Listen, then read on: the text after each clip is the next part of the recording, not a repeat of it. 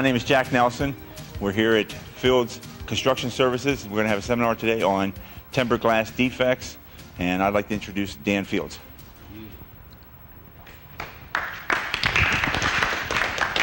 Hello, everybody. This seminar will be on tempered glass, quality tempered glass, defective tempered glass, and scratch glass issues related to tempered glass. Before I get going here, I'd like to show a small slideshow showing some of the microscopic pictures of what defective tempered glass looks like. This here is a window of a bathroom in a house that was cleaned, and the scratches you see are a result of defects on the glass that were dislodged during the cleaning and created these scratching.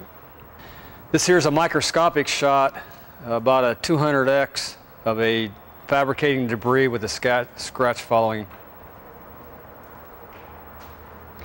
This is about a 50x, the same thing, where you can see has parallel scratches coming out of that defect.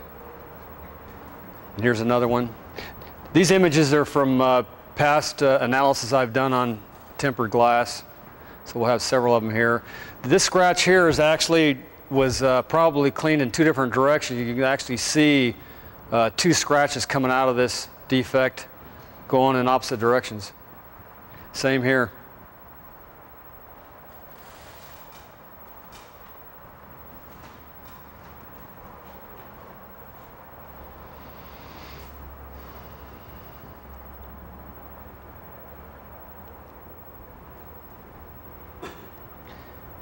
If you ever have scratching on tempered glass, this is what you're looking for to see if the actual scratch has a defect or fabricating debris at the beginning of the scratch.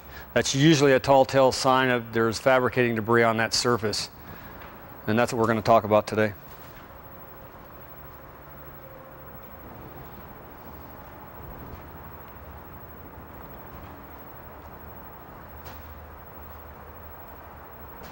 This picture here is actually one I have on the back of my business card, and it's also on my website, stopscratchglass.com.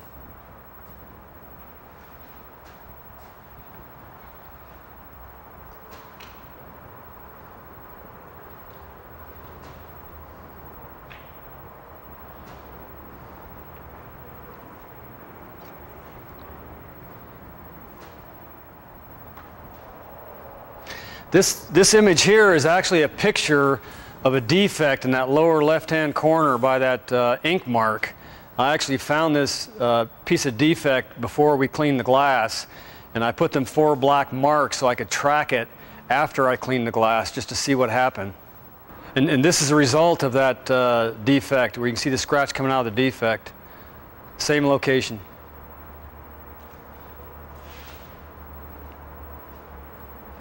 And here's more defects. Usually when I handle a scratch glass case, we try to find any upwards of 50 to 100 defects on a piece of glass so we can prove our point that the scratches are from defects. If more analysis is done, we can go to a certified laboratory and get SEM images, scanning electron microscope, and we can get composition and analysis of the defect itself so we can prove exactly where the defect originated from before it was fused to the surface of the glass during the tempering process. This is about a 200x here. You can pretty well clearly see that one on the right. That scratch is definitely coming from that area. Scanning electron microscope, you can get much clearer pictures than this. This here was done by a small microscope, a digital microscope off my laptop. If you go to a laboratory, they can go up to 50,000x, and they're very clear through the scanning electron microscope. Okay. As I said, this seminar is going to be dealing with tempered glass mainly, scratches on tempered glass, and how scratches seem to be appearing on tempered glass more than any other glass in the industry. There's a couple of fallacies out there on tempered glass and glass that is non-tempered. A lot of people think that tempered glass is softer than non-tempered. That is not true. Tempered glass is the same hardness as non-tempered or annealed. A lot of people think tempered glass is rougher to the feel, or under a microscope it's rougher. That's not true either. Tempered glass should have the exact same surface quality that annealed glass has. And that's where the problem comes in. Some tempered glass has a poor quality surface, and that poor quality surface is what we're going to talk about here at the seminar. And as I talked about in our other seminars, the construction seminar, if you leave with nothing else in this seminar, I would like you to remember to make sure you get waivers signed to protect you from tempered glass scratching if you do any construction window cleaning. This waiver will go a long ways in help protect you during the construction cleaning if the glass should scratch. So if you have scratching on a lot of tempered glass, more than likely it's from the poor quality surface on that tempered glass. Especially if your tempered glass is scratching and your non-tempered or annealed glass is not scratching. And you're using the same methods, same scrapers, same construction debris, same person doing it, then it kind of points towards we might have a surface quality problem on the tempered glass. So that's mainly what this seminar is going to be covering. First thing we need to do is describe what tempered glass is. Tempered glass is manufactured for safety. It's put in areas where safety is of importance. Tempered glass on most building codes are installed in patio doors. They're installed in side lights. Here in California, anything within 2 feet of an opening on a patio door, that window has to be tempered. Anything that's within 18 inches of the floor has to be tempered. Stair landings, where you go up a stairway, make a turn and go up again, that landing has to be tempered if it's within 4 feet of the landing, the window. Bathroom windows have to be tempered if they're within 5 feet of the floor. And all shower doors and shower enclosures, it's required to be tempered. So if anyone should fall and run into the glass is 4 to 5 times stronger than annealed glass. Years ago, they used to have demonstrations where you can take a baseball bat and actually hit a patio door with a baseball bat and it wouldn't break. But yet, if you take the same piece of glass out of the frame, take a ball-peen hammer and just tap this edge, it would shatter. So the whole idea of tempered glass is for safety. If it should shatter, it'll shatter into very, very small pieces, which is what they call dicing. So when tempered glass is manufactured, it's manufactured and it's positioned in areas to where you want to have it for safety. If it is required in that area, it's very important to make sure that the window cleaners that are doing windows, you get a rough idea of where you're going to run the tempered glass at. The codes aren't all exactly the same, but they're very similar.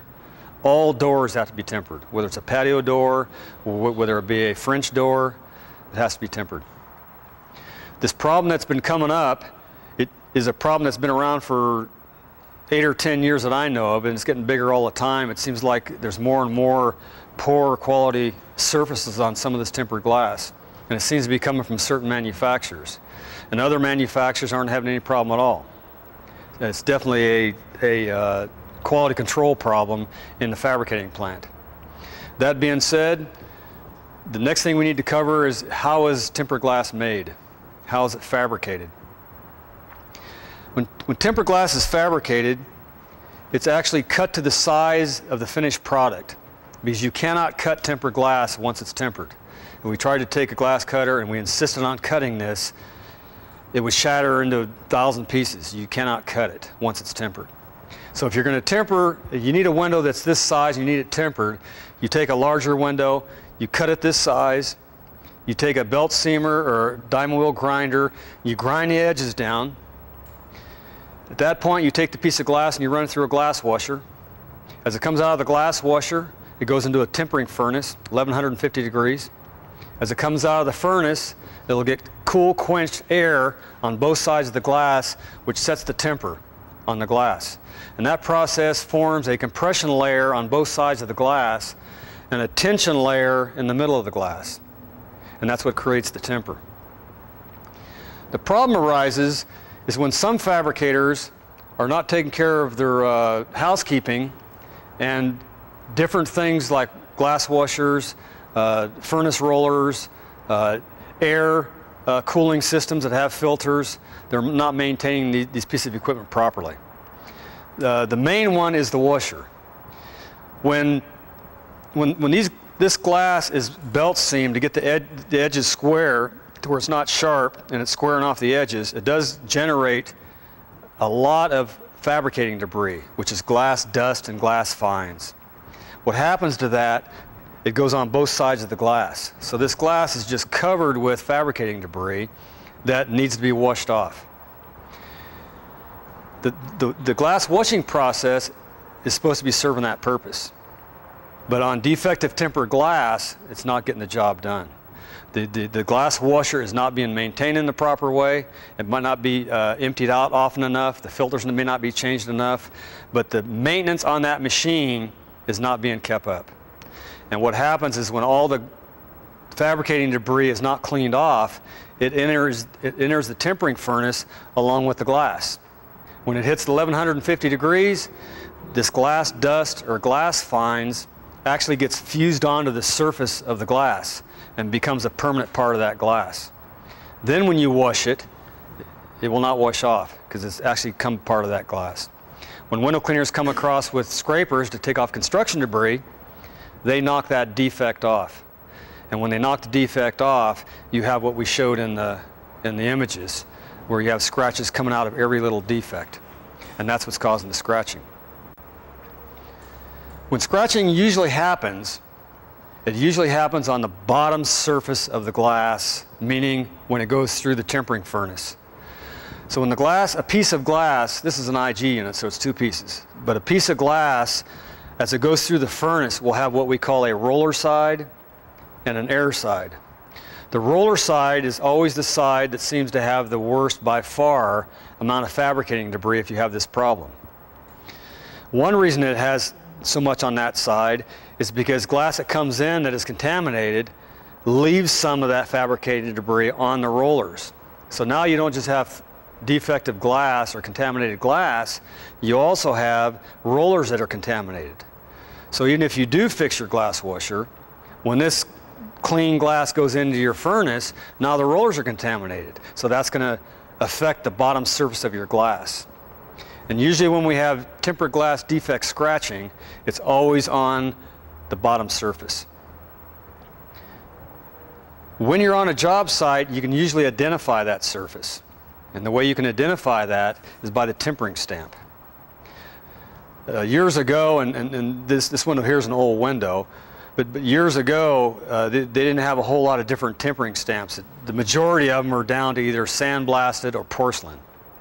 Sandblasted tempering stamps are always put on the bottom surface of the glass. It's never put on top.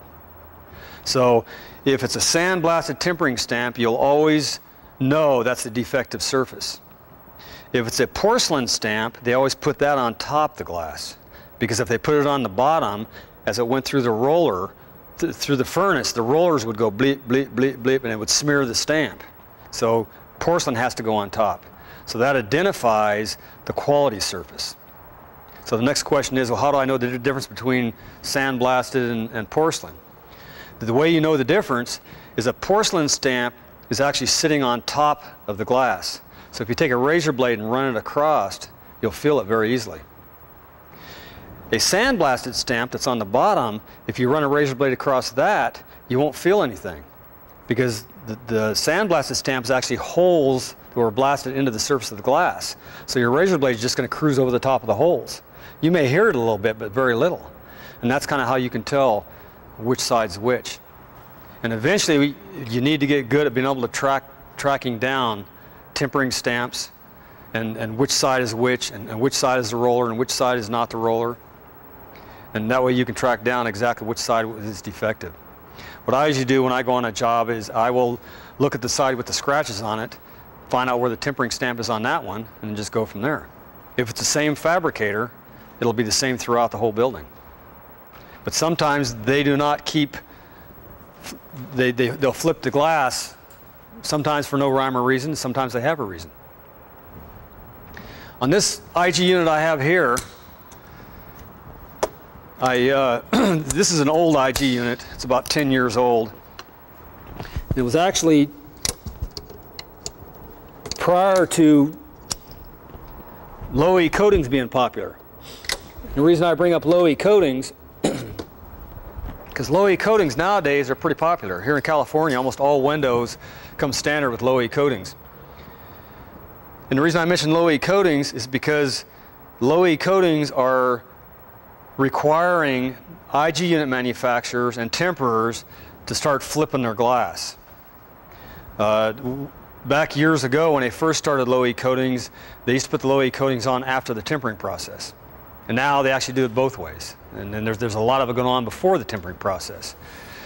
But if it goes on before the tempering process, which is more modern, they can't let that low-E coating be facing down the furnace. They don't want that low-E coating up against them rollers, especially if there's a bunch of garbage on the rollers.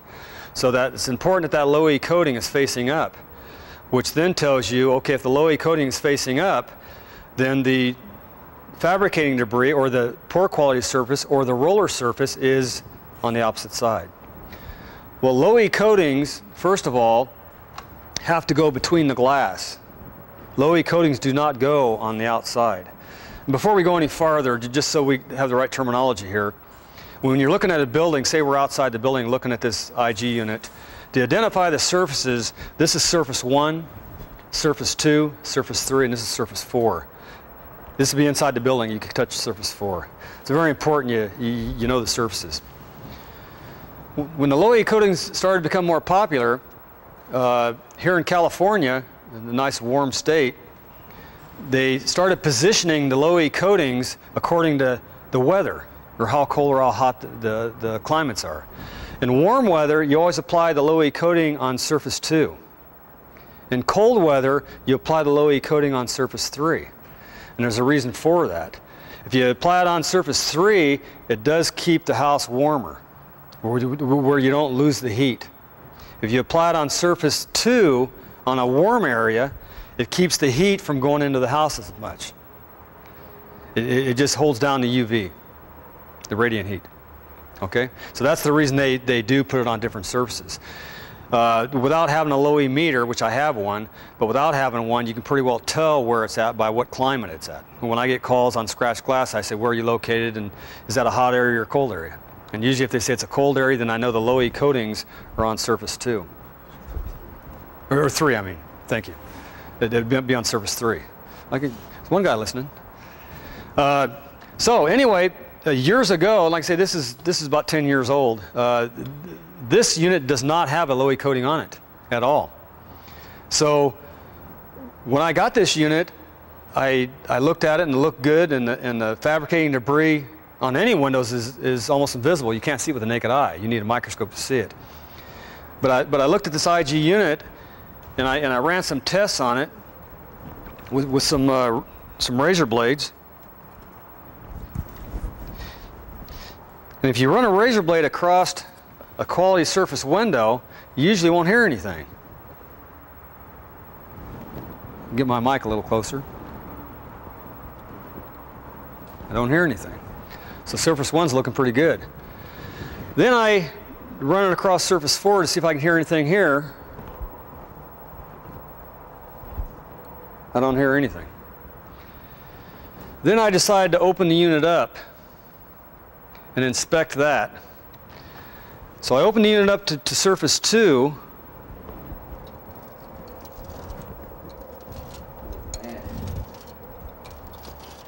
Can you hear that?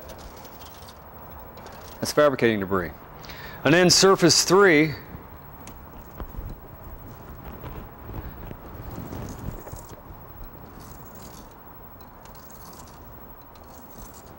Can you hear that? So on this unit here, the fabricating debris, this is a poor quality unit, the fabricating debris is on surface 2 and 3. And the reason it's on surface 2 and 3 because there's no low-E coating. So the manufacturer, years ago, decided to put the poorer quality surface between the glass. It doesn't hurt anybody. Window cleaners don't care, homeowners don't care. Nobody cares. Who cares if the garbage is between the glass? You can't see it. It won't scratch when you clean the windows because it's not on that surface. Everybody's happy. But when low-E coating started to become more popular, that's when the problem started. And when the problem started is when the low-E coating people said, okay, this window's going out to California, so we need to coat surface 2. So they coated surface 2 with a low-E coating, which is like a silver sputtering, so thin you can see through it. So they shot a low-E coating on this, sent it out to the job, and when it got to the job, they looked at it, and it looked like there was sawdust between the glass. Very fine sawdust, but you could actually see something between the glass. And the builder's going, what is that? It doesn't look like they cleaned the IG unit before they put it together. And they were having problems with this. So they started sending a lot of this glass back to the IG unit fabricator. And so they took a couple of them apart trying to figure out what it was, because they know they washed the glass, and they discovered what happened is they shot the low-E coating on that defective surface. And when you do that, it does two things. The coating actually corrodes around them defects and makes it visible with the naked eye, to where now you can actually see the defect. And now we have a problem. We have a problem. So what some in the industry did is said, you know, what are we going to do? We have to do one of two things. We have to make sure this glass is pristine clean, which means we got to go back in our operation and check our washers and our rollers and take care of business. Or somebody had the idea, why don't we just take this unit and turn it around and have it that way? This way here, we have a quality surface to apply our low-E coating on. Looks great. You can't see any fabricating debris. Out on a job it goes. Everybody's happy. Well, almost everybody's happy. The window cleaners aren't happy. They haven't been happy for the last 10 years. The builders haven't been happy. Because what happens now, since this defective surface is on surface 1, it means it's exposed. It means when we clean windows, when we clean construction debris off of windows, we're going to break them defects loose and cause scratching on the glass. And it's going to look like we did it. But if you look close, as I've done in the microscopic shots, you can actually see the scratches are coming from individual defects. When I first got involved in this, it was about 10, 12 years ago. And I was actually scraping windows when this first came out, when they started flipping these windows. And I actually believe that, you know, it does look like I did the scratches. Because when I scrape a window, I start my scraper here and I go, okay, and I scrape the glass. And when I got back and looked, my scratches did the same thing. So that makes me believe, well, maybe it was me. And I didn't know anything about tempered glass, and you know, glass is glass. Until I started figuring out, well, wait a minute, it's only happening to the tempered glass. So when I figured that out, then that made me think, well, why does it only happen to tempered glass? And that got me doing research. And ever since then, I've been doing research. And I finally figured out what's causing it. Then I went back and I looked at my scraper scratches I was just mentioning. And I noticed that all my scratches didn't start here and end here, the way we all believe when we first see it. The way the bosses say, hey, I saw you scrape the glass in that direction. It had to be you. But if you look at the scratches, you'll find that they don't all start here and end here. If you look at them in the light, they all start from whatever defect that started the scratch. So the scratches up here, you may have 5 or 6 here, and 30 here, and 100 here, and 250 here, and as you follow it down, you'll see the scratches don't go the whole distance. They just start where the defect is. And if you get good sunlight, you can actually see that. Where you have a lot of parallel scratching going on, but they're not all starting at the same spot. And if it's a scraper, it all starts the same spot. That was one of the reasons years ago I took a scraper. They said I had a nick in my scraper. I took my scraper and I banged it up and put dents and stuff in it to show them, no, a scraper will not scratch glass. Even a dull scraper will not scratch glass. What's scratching this glass is these defects. So when I talk to different people across the country, and you're from Arizona, and that's a hot area, I say, don't tell me, your scratches are on the outside, right? And they go, yeah, how'd you know that? I said, but they're not on the inside, right? No, they're not on the inside. Well, how could that be? When they're both tempered, and the outside's scratching, but the inside's not. Well, the reason that can be is because the inside, the poor quality surface is right here. As you take that IG unit apart and run a razor blade across that, that's where it's at. So usually they will try to at least leave the one surface facing in. Doesn't always happen, but usually they try to leave the one surface facing in. And in cold areas, it's just the opposite. I have a house up in Lake Tahoe I bought a couple years ago, and all the tempered glass is scratched. And it's all scratched on the inside. And it's from fabricating debris from years ago. The house is about 10 years old. But that's exactly what it's from. So when you have scratching on tempered glass, that's the first thing you want to identify. If you're in construction cleaning, or even in any window cleaning, if you're doing someone's house, a wash job, I know Jack mentioned this before, all of a sudden you see scratches on some of the owner's windows. Think about it. Is it only on their tempered? If it's only on their tempered, you might want to bring them up to speed. You may not want to get involved, I don't know. But at least it gives you the information to explain what's going on, especially if it's a fairly new house. Say the construction window cleaner did it the first time, and then you're being called out to do it the second time, and the lady said, well, you know, I didn't hire the other guy back. Because, I mean, he scratched a lot of my windows. Not all of them, but he scratched a lot of my windows. Well, now you guys know. Were they all tempered? Well, this might be the problem. And it should be taken care of. Anyway, that's one of the things we do in my business here. We do consultations on that. About 40% of my time in this business of mine, we do construction window cleaning, we do special services, tub repairs, window frame repairs, granite, marble, stainless steel, plastic.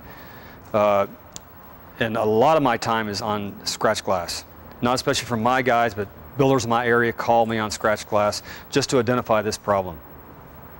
So I do highly recommend, if you get anything out of this seminar, make sure you get that waiver signed before you do any scraping, whether it's a wash job or construction. If you're going to pull out the scraper, get that signed. If you're working for a builder on new construction, I highly suggest you have him get his waiver signed from the window supplier, just to let the window supplier know we're up to speed on this. We know there's different qualities of tempered glass out there. One thing before I forget, heat-treated glass is another type of glass that does go through the same process as tempered glass. Heat-treated glass is called in a lot of commercial buildings. Heat-treated glass is only twice as strong as annealed, where tempered is 4 to 5. But heat-treated glass does not have a tempering stamp. So if you're doing commercial buildings or storefronts or something like that that has heat-treated, you may not have a stamp, but that doesn't mean it didn't go through the tempering process. The difference in the process is on fully heat-treated, as it comes out of the furnace, cold quench air is blasted on it, a lot of it, and it's cooled quickly. Where heat-treated glass, it's blasted on it, but it's cooled much more slowly. They don't cool it quite as quick. And that makes it stronger, but it doesn't make it fully tempered. When heat-strengthened glass breaks, it'll break almost like regular annealed glass. It doesn't break in small pieces. So when you need strength, say for a skylight or something, if it breaks, but you don't want it to fall out of the opening. So there's different reasons why they have different things. For example, your windshields in your car. That's also a safety glass, but it's not heat strengthened at all. It's actually laminated. And the reason they laminate it is because you have the strength, but yet if it catches a rock, it doesn't shatter into a million pieces to where you can't see out of your windshield, or the thing will come in on you. So your windshield's laminated, but the side lights and the rear light is a tempered window. If you break it, it'll shatter into a bunch of pieces. So your waiver needs to say heat-treated glass, not just tempered. And like I say, I have these waivers on my website. It's stopscratchglass.com. And your association has it too, Master Window Cleaners of America. IWCA is coming up to speed on this very quickly. I'm very glad to see that. They have some bulletins on there you guys might want to take a look at. Gary Maurer is another guy that's been helping lead the way on this. He deserves a lot of credit. He's got a website, scratched-glass.net. He's got some very good one-page articles. I'll take the time to check that out. Martin, can we see them other images of what I did on this here? We have some images to show. This here is a brand new razor blade. Originally it was a 10X, but obviously it's bigger than that here. With nothing on it, I just pulled it out of the package. This is after I drug it across this window, and that's fabricating debris you see on there. This here is just the edge, the sharp edge. That dark part is just about less than 1/16 of an inch when I took a picture of it, and that's the brand new also. And this is the fabricating debris we got off of it, and this is about a 50X, the original was.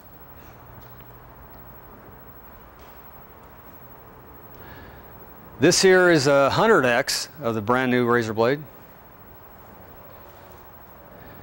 And that's the fabricating debris. And it's kind of obvious when you see these pictures, you put that razor blade on a clean piece of glass, you should come up with nothing. What is this? This is stuff that we are actually breaking off the glass that was fused to the surface. And this is 200X. And that image there is just the very sharpest edge of the razor blade. But it's pretty clear. And like I say, you can run at a certified laboratories, which I've done. We've ran scanning electron microscope images of this, and we've got composition analysis to figure out what is this stuff. And we actually came up with most of it is the edge grindings from the glass, because we took the analysis of the actual glass itself and took the analysis of this, and they matched perfectly. There's other things that are mixed up in there sometimes. It might be insulation from the furnace roof or other things get involved. And when I first started on this, I used to say it's glass fines or glass dust. Well, they actually proved to me, well, not all of it is. Only 98% of it is. Actually, there's some other stuff in there too. So I stopped saying that, and now I just say fabricating debris. Whatever it is, it don't belong. This is just fabricating debris by itself on a black substrate, and that's a 50X. And that's a 100X, and that's a 200X.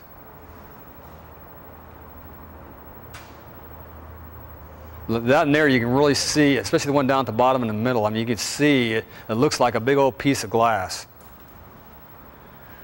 This is the same one that we showed once before. It's a defect before I ran the blade, and this is after I ran the blade. So I mean, it's pretty.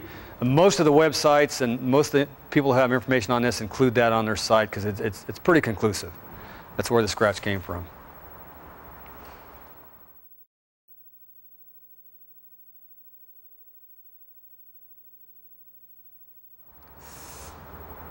That is the biggest part of what we have here on the tempered glass issues. I'd like to open it up to questions, see if anyone has any questions on this.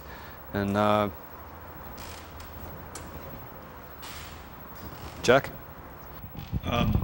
Is there anything that we can say to the contractors about, they've already accepted the glass, they've already put the glass in the window, and now we find fabricating debris.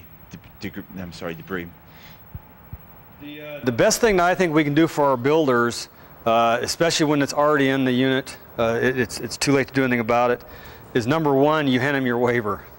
And I hate to start out with CYA, but you need to hand them your waiver and take you out of the problem. Most of the people that I do consultations for, unfortunately, they try to get in between the builder and the supplier. And the problem is you have a supplier that's supplying possibly inferior products, defective products, which is liability on his part. You have a builder on the other side that realistically in new homes, why isn't he covering the glass up? You know? Why isn't he enforcing his subs to cover the glass up? So there's a lot of liability there. Then all of a sudden, we come by as window cleaners, and we're going to help them out. Like I discussed in the last seminar, when there's so much debris on the glass, it's in everyone's specs, plaster, painter, texture, everybody's specs. You need to cover up what's in your area so you don't destroy other people's work. Why wasn't that done? So you have them under liability. They should be held liable for this. But yet here you come along as an innocent party, you take off the plaster that shouldn't be there, you take off the paint that shouldn't be there, and you take off the fabricating debris that shouldn't be there, and that's what causes the scratching. And for doing all that, you get the bill to replace all the glass. So I start out with, get the waiver signed. Even if you go out there and it's too late for the builder, it's too late for the builder. It's not too late for you. But that being said, all you can do at that point is bring him up to speed on what's going on. And what I would do with my builders is I say, the decision is yours. What do you want me to do? Do you want me to clean these windows, or do you want me not to clean these windows? I'm not going to get into the liability end of it. So if he wants you to clean these windows, but he wants you to not use a scraper, when builders tell me that's the only way I clean windows. When you see the windows that we cleaned earlier, how are you going to clean that without a scraper? You know? I have 65 window cleaners right now. If all of a sudden all my builders wanted their windows cleaned without a scraper, they'll pay me anything, but they need me to clean without a scraper, I'd need 650 guys. It just can't be done. And the bottom line is, I think the easier you make it on builders, what happens is then it's not a problem. They don't fix it. Anytime you make it easy, they don't fix it. That's why I want to do what I can, but I don't want to put myself in the liabilities chair trying to bail them out. And if you let them make the decision, okay, Fields, what we need to do is go ahead and scrape them. Or wait a minute. If you have the knowledge to be able to explain to the builder what's going on, the builder really doesn't have a problem. Because the builder just gets you and the supplier together and him. He says, come here, we're having a problem. We can't clean this glass. And he lets the supplier know what the problem is. He says, now how are we going to clean this glass when your fabricating debris makes it to where we can't clean it? And of course they say, well, you shouldn't use a scraper. Well, that's fine and dandy to have one glass association tell window cleaners not to use scrapers after we've been using them. I've been using them personally for over 40 years. And my dad used them before me, and his dad used them before him. So all of a sudden we have one glass association out there that all of a sudden says, oh, by the way, set down all your scrapers. Set down all your scrapers. They don't have that right. Just because there's a few tempering fabricators that can't seem to put out a quality product, that's not our problem. If the builder understands this, the builder will say next time when he buys windows, we will not buy their glass, we're going to buy their glass. And if the window manufacturer says they have no choice, that's not a problem either. Then instead of buying your windows, we're going to buy somebody else's windows where we do have a choice. And it doesn't matter much on a custom house or on one house. But the builders I work for build 35,000 houses a year. And believe me, it doesn't matter what any glass association says. It doesn't matter what ASTM says. It doesn't matter what President Bush says. That builder calls the shots. He's got his standards. And if you don't do what he wants to do, he will not use you. He will not buy your product. And that's the buying power. And the dollar will make the decision in the end. And that's why it's important. The builder has to step up and say, we are not going to buy that glass. Or he's going to continue to buy that glass. And if he chooses to continue to buy that glass, then he has a problem. But you can try to help him out saying, hey, why don't the three of us get together? That's usually what I do. On all my builders, they sign my waiver, and I say, but when you have the problem and it gets big, feel free to call me. I won't pay for it, but I will explain it to everybody and expose everybody at the meeting so everybody knows what's going on. The glazer can't say, well, this glass is softer. Didn't you know that? Or this glass is rougher, you know. Or this glass is on the west side of the house. That's the problem. You don't see any scratches on the north side of the house. That's because there's no sun on the north side of the house. See? But yet when you get people there that have been down the road a few times, everyone's going to have to fess up. Everyone's going to have to admit what's going on here. And to take the scrapers out of the window cleaner's hands, that doesn't solve a thing. Even if the builders cover these windows 100% and we just have to wash them, what happens when the homeowner puts Christmas decorations or the foam on the windows and the different things they enjoy doing? Then the poor residential window cleaner is going to come along, little 1-2-man operation that doesn't know anything about this. He's going to charge an extra $8 to take off this lady's stuff, and he's going to end up buying a whole house full of glass. So bottom line is, it's just an inferior product. And builders need to know It's your decision. Especially when tempered glass all runs about the same. It isn't like we have high-priced tempered glass and cheap tempered glass. You can go from one end to the other on pricing of tempered glass, and it's all fairly the same price. So it isn't like we're saving a buck here. So I would say that that's the best thing you can do. But get the waivers going. Make sure he knows about the waiver. So it's a problem for him on this house, but if he understands it and you show him his waiver, he'll make sure the next glazer that comes wheeling through there signs that, and that gives the glazer a heads up. We know what's going on, so don't put no garbage in our windows. Okay?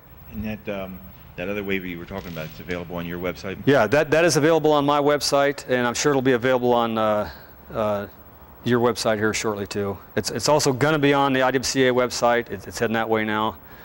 So the builders have a way to go with this. I've had a lot of my builders request, Dan, we signed your waiver, you're out of the loop, you're protected, but how do we protect ourselves from arguing with the glazer? Because they don't want to argue either. They don't want to get me out there with my microscope and, you know, say, have everyone looking, oh yeah, there it is, you know. We don't want to argue about it. So I said, all you need to do is get a waiver. So I wrote up a waiver for them. And it lets them know, well, when a glazer comes out to bid a house, I have a house and I need all these windows. You have different window manufacturers that'll come out and say, okay, I want to bid your job. And the builder will say, okay, I want IG units, and I want vinyl frames, and I want double locks, and I want this and that and the other thing. And oh yeah, I need you to sign this waiver saying your tempered glass is something we're going to be able to clean.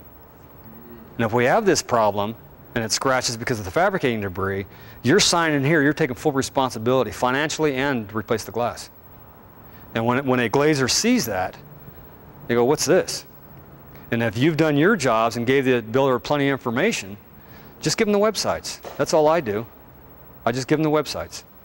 And they look it up and they go, man, I just can't believe it. This has been going on for years. I've had builders, 2 years ago, I had a builder call me $1,200 a house he was paying. And just one of the customer service guys ran across my website and called me up, and I went out there. In an hour and a half, it all got straightened out.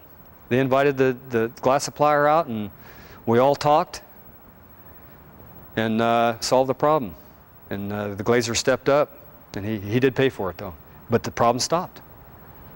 So that's why I think it's a good idea, the Home Building Association. I know a lot of us are joining home builders just so we can help them, which helps everybody. Homeowners and building owners deserve quality glass, and we can help them get it. You believe that this problem actually could be eliminated? This problem is definitely avoidable, and I say it's avoidable because most temperers don't have this problem. A lot of the big glass manufacturers who manufacture glass do not have this problem. They do small things, like they have pre-wash areas in front of their glass washer. It's like a little car wash nozzles.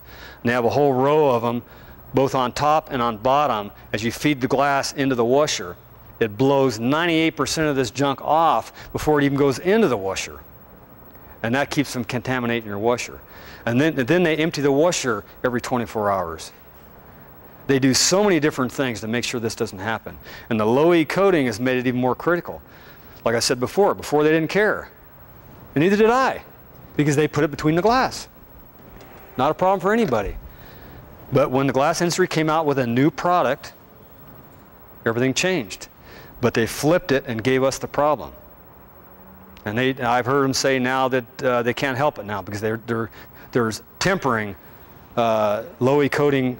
You know, when it's on the glass, they put the low-E coating on the glass before they temper it, and it has to face up. Well, whether it does or not, I don't know. I'm sure it does. But why is the bottom still defective, though?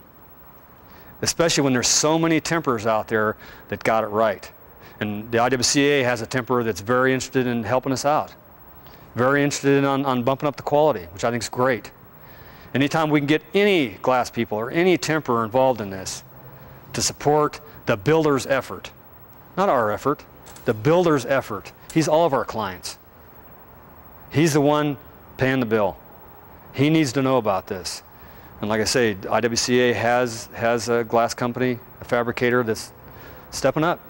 And I think that's great. Once we get a few fabricators pulling away, they'll start bragging about their quality. Not one now brags about their quality. Even the big ones don't, that I was saying, the glass manufacturers. But the reason they don't brag about their quality is because they sell raw glass to fabricators. And if the fabricators are putting out poor quality products, how can they bash them? Because if they do, they'll lose the client selling them glass. Because some of these high quality temperers are also manufacturers of glass. I say, why don't you boost your quality? Say, hey, we give you quality glass. They can't, because they sell to some of these people. That's their customer, I guess. But in my opinion, like I said, we have to take care of the builder. But get that waiver signed first. That you do not forget. Keith. Question on the microscopic pictures that you have of the razor blade. Have you ever seen a microscopic picture of a razor blade after it's gone over some of that debris and the nicks and chips that it does put in, just like a shovel? And when you flip that over, does not that scratch glass? You mean the one I ran across with all the debris on it? Clean the debris off and look at it again? Any debris, like the debris cleaned off of these windows, right. If it's hard enough, if it's concrete especially, right. It's going to have to chip or nick that razor blade, bend it back like it would on a shovel, an aluminum shovel. Right. If you flip that over, it seems to me that sharp edge is going to be there to scrape. Right. I train our guys not to flip their razor blades over. Right. That they're always using the same side, so that if there is a nick in it and they don't flip it over, they're not going to run that risk. Right. As far as nicks on a razor blade, it wouldn't make any difference. Like I said earlier, you can actually take, and I'm sorry I didn't bring one or I'd show you, you can actually take a razor scraper, razor blade, a putty knife that I use, and you can do whatever you want with it. File it, make sure it's clean first to start with so there's no rust. But beyond that, you can put as many nicks in it as you want, and the nicks will not scratch glass. It's not hard enough to scratch the glass. The only reason this stuff, the fabricating debris is scratching glass, because it is glass. See, it is glass. You can take little dust of glass and go like this, and it just scratches big time. Well, that's what these little particles are.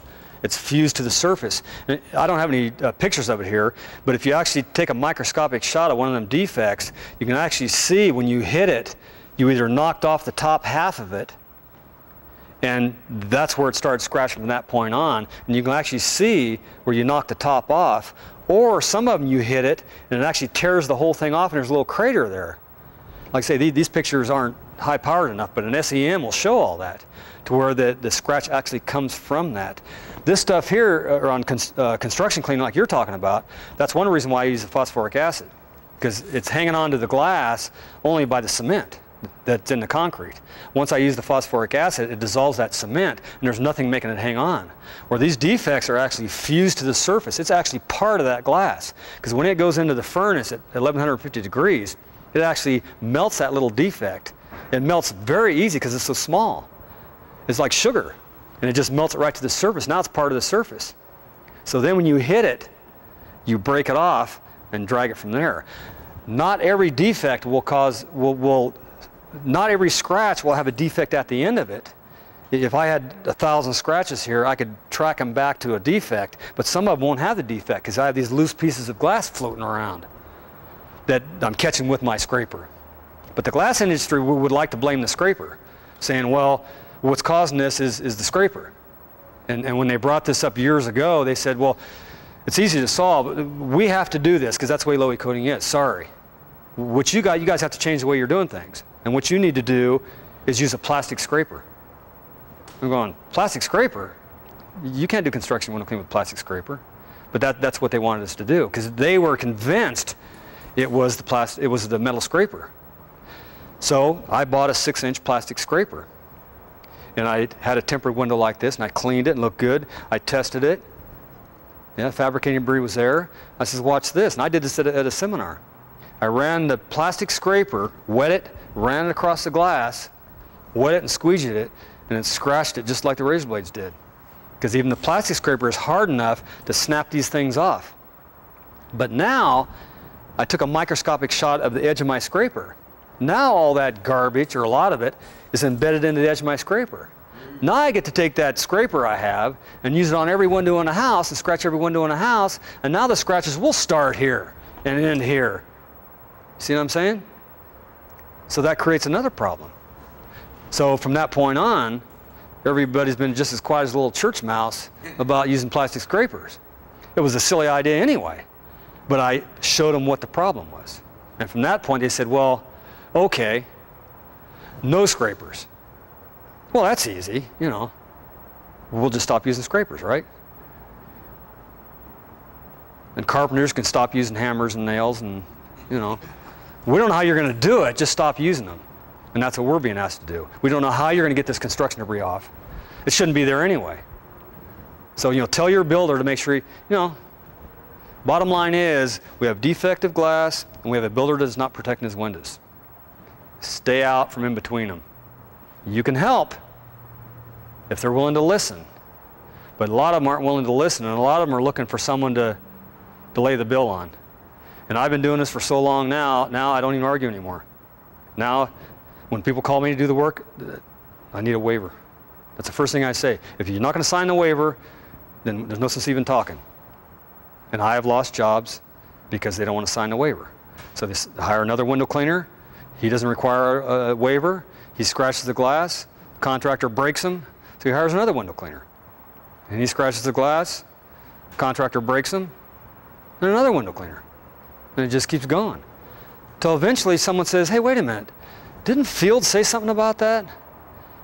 Well, why don't we listen to him again? So the second time I tell them and I show them the information, they listen to it because it has become a problem for them. Because most window cleaners, the vast majority, do not have insurance for scratched glass. I don't have insurance for scratched glass. Like I say, we do 4,500 houses a year. I don't have a penny's worth of insurance for scratched glass. It's very expensive. And most window cleaners don't. So if you have a window cleaner with $100,000 worth of scratched glass, do you think he's going to be able to pay that? No. So the builder ends up eating it. So eventually the builder will come around. Say, you know, if this is this simple to fix, why don't I just switch tempers? He's going to do it. Because this is major. Another question on scratches. You say you've identified enough scratches in your time with this that what then does cause one little scratch on a window here and another one in that window over there? Usually it will be a grain of sand, you know, from the scraper or from, it might have been there before you even started. You know, some scratches come on the glass when it gets there. It might be from lathing paper. It might be from someone leaning the ladder on the window. It could be from 1,000 different things. I was trying to scratch a window out here the other day with a screwdriver and I couldn't do it. And finally I wet my finger, stuck it in the dirt, and just went like this. And it just 30 scratches, man. So glass does scratch very, very easily, but it's also very, very durable. It's very hard to scratch in a lot of ways. But in other ways, it is very easy. One grain of sand. That's why I said with the strip washer. That's a disadvantage using a strip washer because you get so much sand in there and there's no way to get it out. I mean, you can rinse all you want with the strip washer and it's hard to get all that stuff out. Especially as much plaster as I had on this glass. I mean, there's no way I would even attempt that. But like I say, it should be covered. And it's not. The reality of the situation, it's not covered. Okay, another question? Dan, in a situation where all the subcontractors have been diligent in protecting and covering the glass, whereas you would normally want to simply wash it, do you still test the glass just for the knowledge and benefit of the builder? I usually don't do that, but like I say, all I do is construction window cleaning. What I do offer to my builders, though, and I offer to all of them, usually my builders build model homes first. If they have a 100-house tract, they'll build 4 or 5 model homes. If they're aware of this problem, they'll usually have me come out when the glass is delivered, and I will test a bunch of it for them. I know now which ones we usually have problems with and which ones we don't. So if it has a certain fabricator, tempering fabricator, I'll tell them, you know, you're okay. Or if it has another fabricator I know there's problems with, I'll tell them I better check it. And if it's a problem, I will bring him up to speed at that point, right at the model stage. And then at that point, he can make a decision whether he wants to bring out his supplier. We could have a meeting, talk it over before we continue building the other 95 houses. But that's something you can definitely do for your builders. And if you do that, you'll find out that the builders raise their respect for your knowledge, especially when you're coming on the job, telling him things that his glazers don't even know about. or telling things that his window manufacturers don't know about, and his suppliers and distributors don't know about. And here you are, a window washer, and you're not just educating him, but you're also showing that what's wrong with this product. And it'll definitely move you up on the scale. A lot of my builders hire us just for that reason. If this problem comes up, it's not a problem for them. They sign my waiver, it's not a problem, because they know, Dan, we got a problem, come on out here. And they'll invite the supplier, the distributor, window manufacturer, whoever it takes, and say, we've got a problem, what are you going to do about it?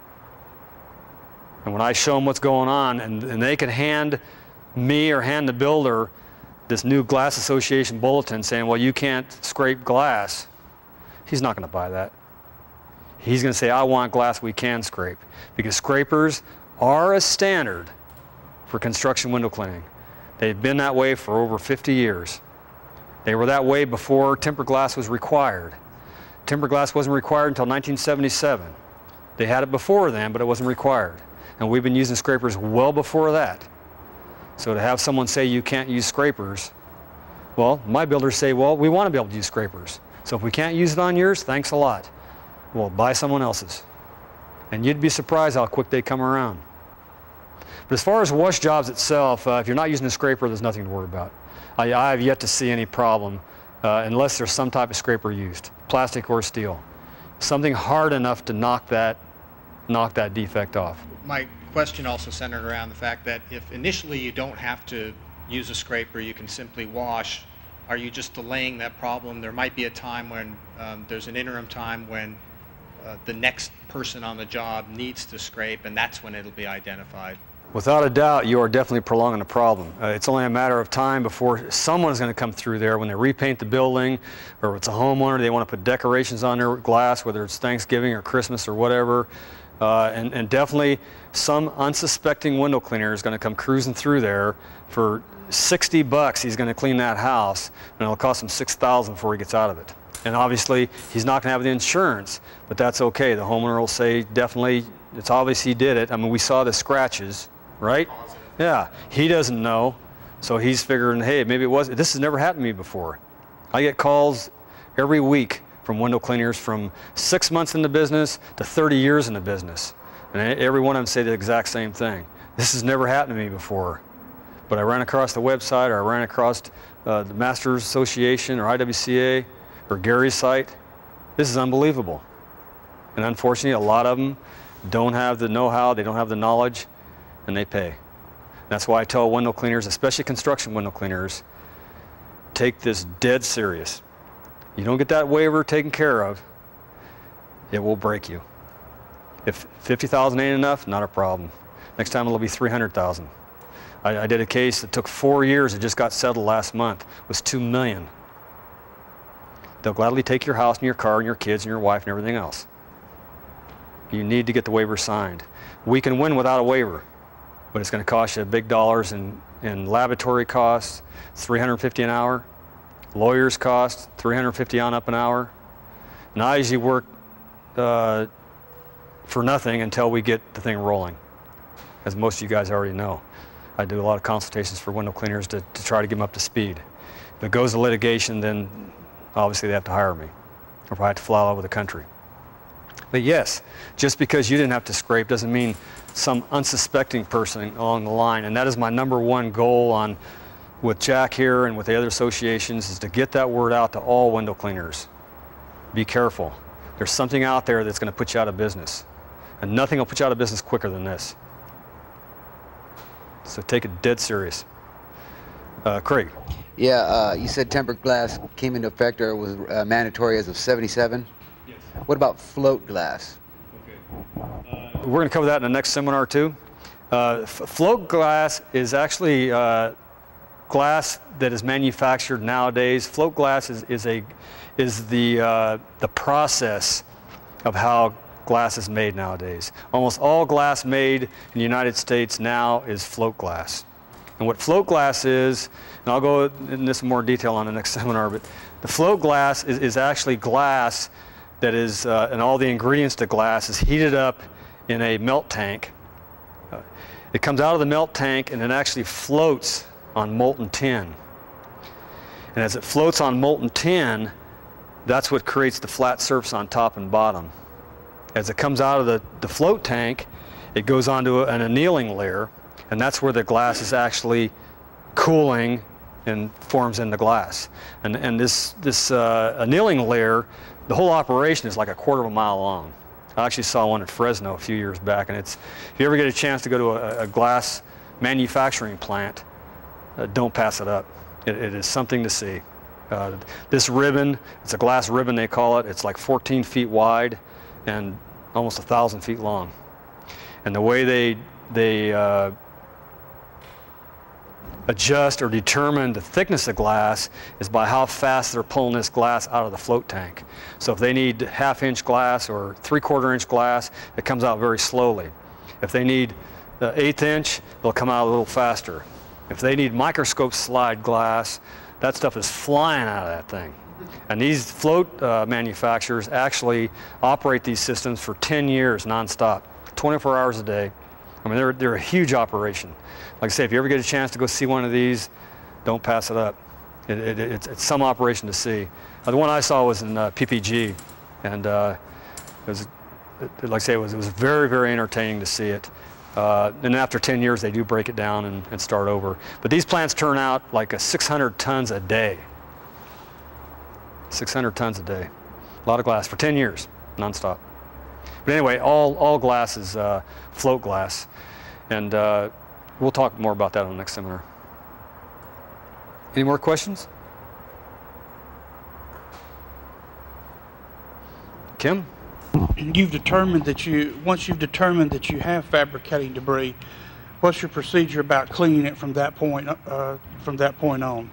If it's in a construction environment, I think Jack covered that part of that. If it's in a construction environment, and I know I have a problem with this surface, and there's a lot of paint and plaster and everything on this, my company, we don't offer any other way to be able to take it off. And for a couple of reasons. One, if I decided to do as some in the glass industry want me to do, and just kind of be gentle and pluck off every little piece, when it's going to take me 2 hours a window, and I don't think the builder wants to pay that.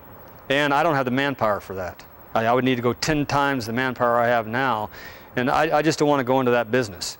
And second of all is I think if the builder understands what's going on, the builder will get the fabricator out there and say, listen, we have a problem here, and get everybody involved and say, okay, the builder might say, okay, I'll tell you what, I'm going to let the window cleaner clean them. If he scratches it, I'll replace the ones that are scratched, but I don't want to have this happen again down the line. He may cut a deal that way. Most people that I've represented, in the end, there's deals made behind the lines. Either the builder pays for some of it, because as I told Jack, there's some liability. He should have made sure they were covered. The supplier or the distributor will eat some of it, because he doesn't want to lose a builder as a client. The fabricator is probably going to donate the tempered glass, but he's not going to install it, so maybe the supplier will install it. But they do divide up the bill to try to solve it. But my point is, why should we have any of the bill? So before you throw a knife on it, you need to let them know, I'm doing you a favor, even taking your construction debris off there. That alone is a favor, because it shouldn't have been on there to begin with. Read your contract for your plaster and painter and everybody else. That way it gets you out of that liability loop. I've had builders years ago that wanted to suggest splitting the bill, and I refused to. I said, if I scratch the glass, I don't want you 3 guys paying each a fourth and me paying a fourth. If it's my liability and my fault, I'll pay for the whole thing, because it's my fault. And I've done that before. I've bought complete houses of carpet where my guys stained carpet and we couldn't match it. And you got to stand up for the liability. If it's your fault, you pay for it. But that being said, if it's not your fault, you don't pay for it. And I've lost jobs because I won't pay for it. But eventually they call back and say, hey, this problem still hasn't gone away, because they need the education. And that's why I say the education is the way to go. Once builders know how easy this is to solve, it's so easy to solve. If it was something more complicated, I could see it. But when you got a window cleaner up here explaining what's going on here, I've gone to attorneys that don't know anything about glass at all, and within an hour, they understand the whole problem. And I have a lot of them interested in saying, hey, we need to do something about this. Why does this thing keep continuing? And we don't even scratch the surface of how big this thing is. There's probably thousands of guys getting popped on this, and homeowners putting up with the glass, and builders. Don't even scratch the surface.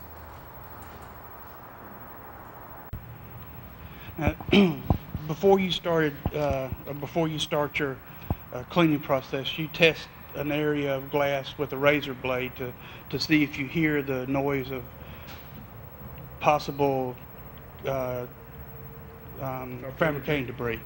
And I've read on Gary's website and a couple other places where he uses some other devices to check for fabricating debris. What are some of the things we can do to protect us besides the waiver so that we'll be able to tell something to our builders and contractors and things? In addition to the waiver, what you want to do is the second most important thing is you do not put yourself in a position where you are going to identify fabricating debris.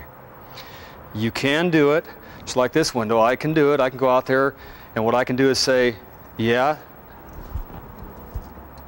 fabricating debris is there, and I can confirm it's there. But if I use a razor blade on a piece of glass and I don't hear it, I can't confirm it's not there.